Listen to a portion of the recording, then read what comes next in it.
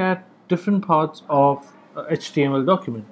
Every HTML document has several parts to it, but there are two most important parts that counts towards a proper HTML structure. HTML structure means opening HTML and then opening inside nested tags and then closing those tags and then closing HTML and so on.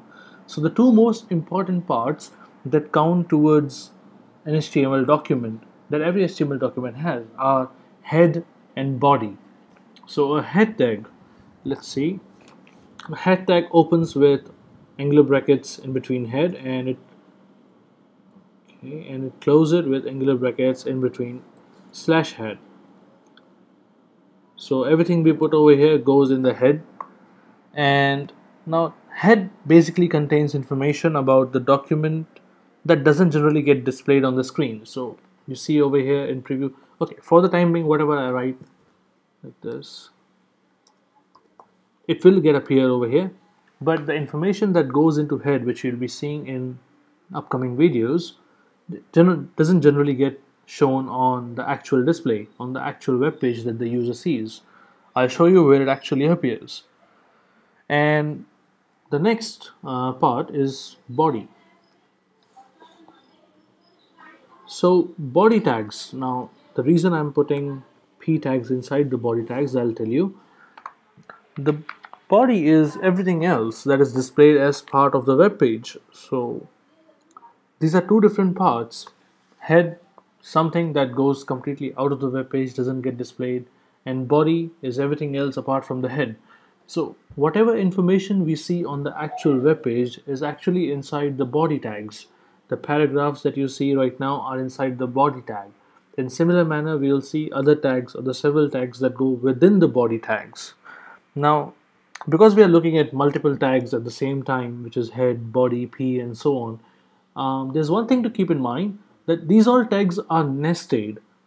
Now, what nested means is it's one inside the other. So, say for example, p is inside the body tags. Body tag opens over here and closes on the 7th line, but the p tags, which are opening on 5th and closing on 5th and again opening on 6th and closing on 6th line, are within the body tags. So in case of nested tags, you have to first close the last open tag.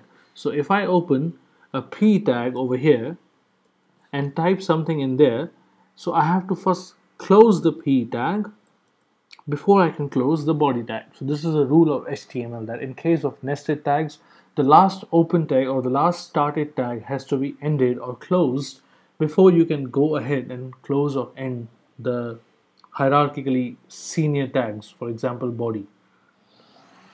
Just take care of this when it comes to making a proper structure of your HTML document. An example can be, say for example, I have a HTML document and I decide to have a head in it, a head section, and I give something in head,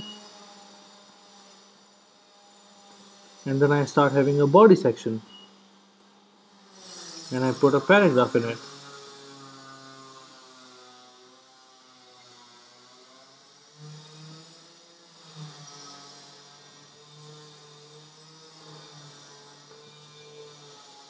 Now you will notice that the closing HTML has not yet actually closed. The color is still gray.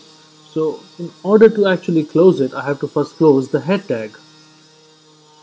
So once I close it, the HTML has automatically closed. So every tag inside a nested tag should be closed before you can close the tag which is upper to that particular tag. Okay, this might sound a bit confusing, I'm really sorry. What I basically mean is that the head tag which is inside the HTML tag should be closed before you can actually close the HTML tag.